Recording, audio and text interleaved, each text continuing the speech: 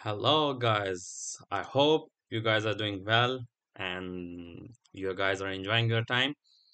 Please, again, boys, I'm going to request boys and girls subscribe my channel. Please share my videos with your friends, with your colleagues who is suffering in computer architecture. I hope after seeing this, it it would be very easy for them to tackle the computer architecture. So in today's lecture, we will see the binary additions. We have two methods for the binary additions. The normal one, the borrows one. We took the borrows and we subtract them.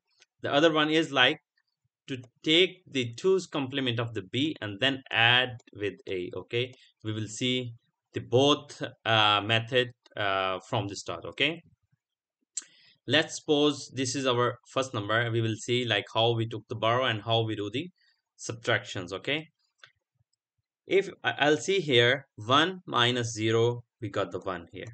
Okay, 0 minus 1 here we need the borrow, so borrow will come here, so it will become 1 0. It will become 1 0. 1 0 is what? 2. So 2 minus 1 is 1. 2 minus 1 is 1. Okay, so when borrow is gone here, it will become 0 here. It will become 0 here. Okay, it will become 0 here. So 0 0 0. 1 1 1 minus 1 0. Okay, again here we have to borrow from here to here. It will become 102. It will become like 2.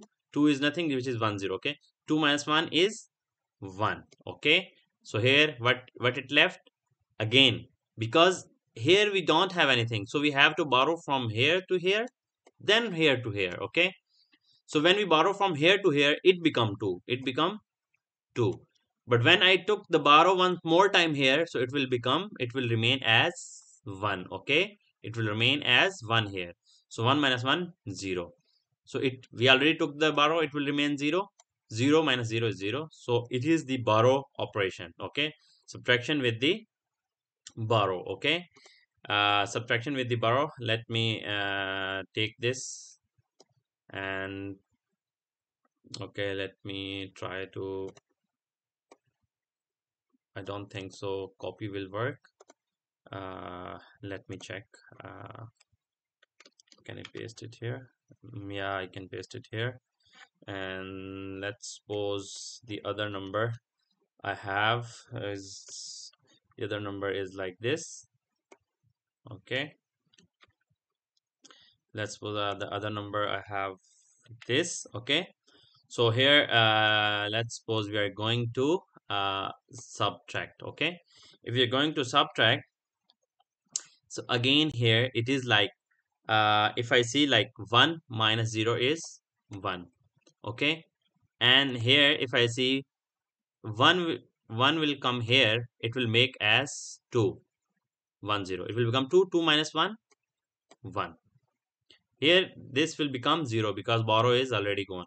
So 0 minus 0 0. Here 1 minus 1 0. But here we see we have two zeros. Okay, so we need to take the borrow from first from here to here.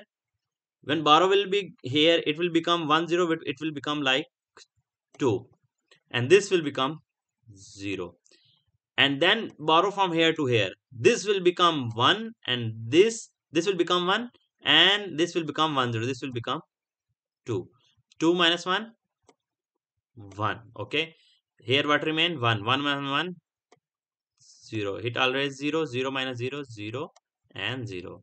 So this is the normal process with the borrows thing. But we can also do the other method, which is the complement method, and mostly people focus on that because our architecture will mostly system focus on 2's complement. So we can subtract easily with the 2's complement. How to find 2's complement? Let's suppose we have this number. Okay, same, let's suppose we have this number again. Let me copy these two number again to my, here let me paste it here. Okay, and the other number is,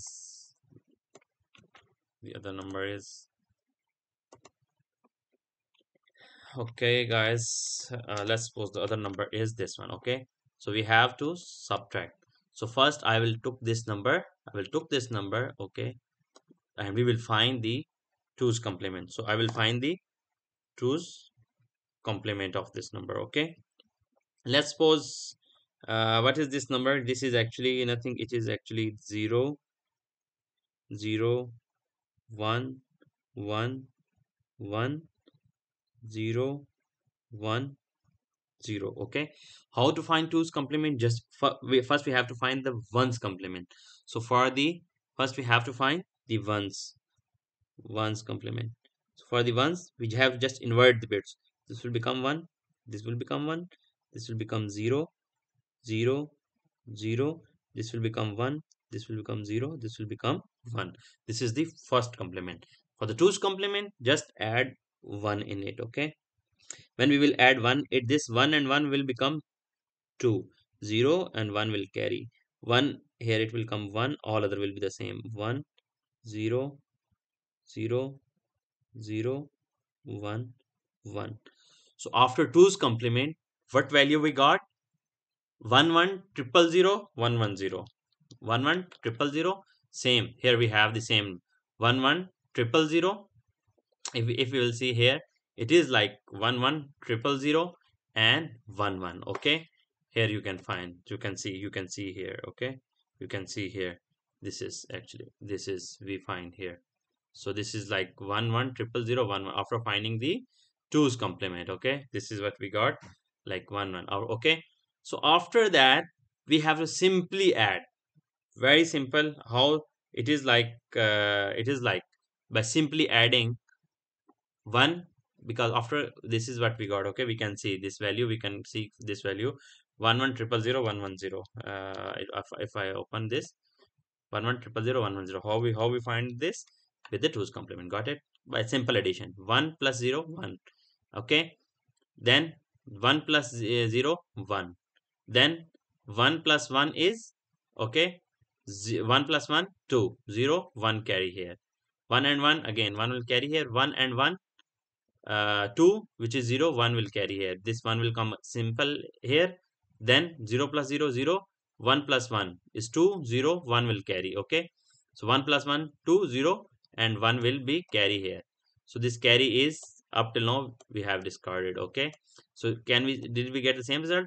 Triple 0 1 triple 0 1 double 0 1 1 double 0 1, we got the same result. Okay, so the 2's complement method is the good method and easiest method to find the subtraction, because here to taking the borrows it's somehow a little bit tough, and also for our the architecture it's very easy to find the 2's complement, because the inversion is just we have only one not gate to invert the bits and one simple 1 bit adder to add. Okay, so we will get easily 2's complement, and then halas we will add them and we will get the subtraction result. Got it? So here again final value carry is ignored because the negative number is sign extended with ones.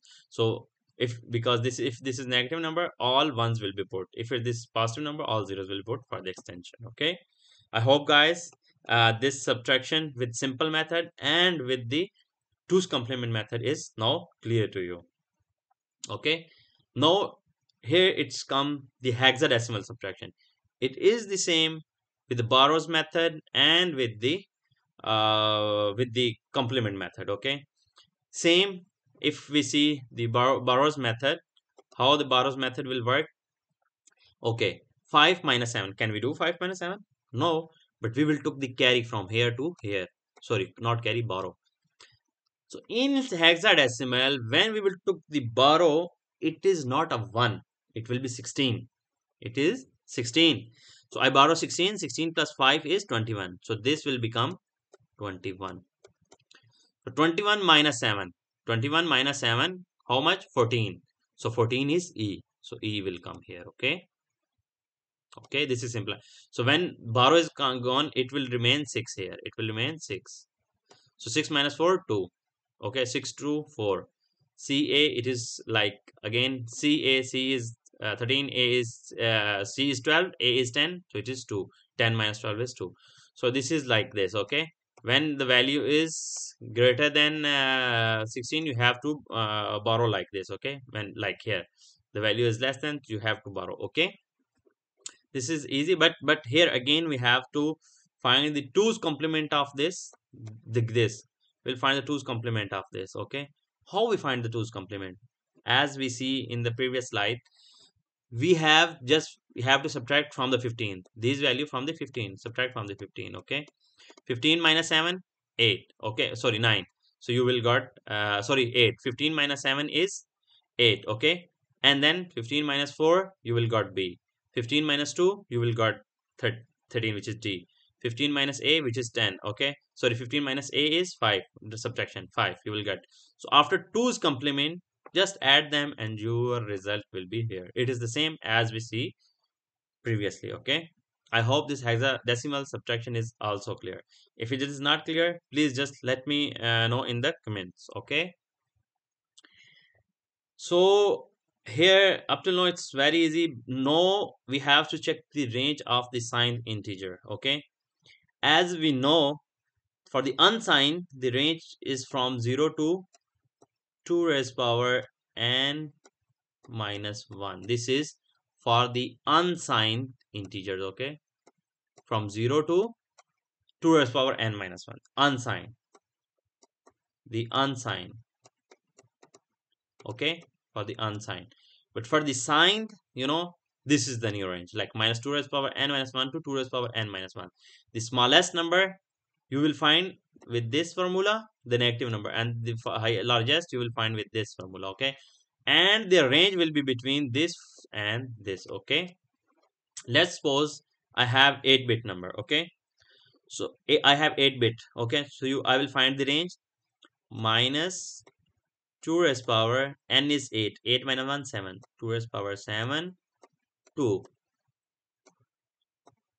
2 raised power n 8 minus 1, 7 minus 1. Okay, so 2 raised power 7 is 128. So it is like from minus 128 to 2 raised power 7. 128 minus 1, 127. 127. So for 8-bit number, so for 8-bit number, you can find the range with this formula, which is actually minus 128 to 127. The values are again, the number are 256 numbers. Okay, the containing number are 256, but the range is from minus 128 to plus 127, and sign is always with the sign. Okay, so here for the 8-bit, for the byte. Okay, again for the half word it is 16-bit, so you have to find like 2 raised power 15 and like this. Okay, so this is the formula and you can find the range. So you can tell anyone like the minimum number with the sign bit is this, and maximum number with the sign bit is this. Okay, got. So you can tell what is the range of the sign value that may be stored in 20-bit. So you can easily tell the lower and the higher range of the 20 bits number. Okay, with the given formula. I hope guys this is clear to you, and please guys again subscribe my channel, share the videos with your friends. So see you in the next lecture. Thank you.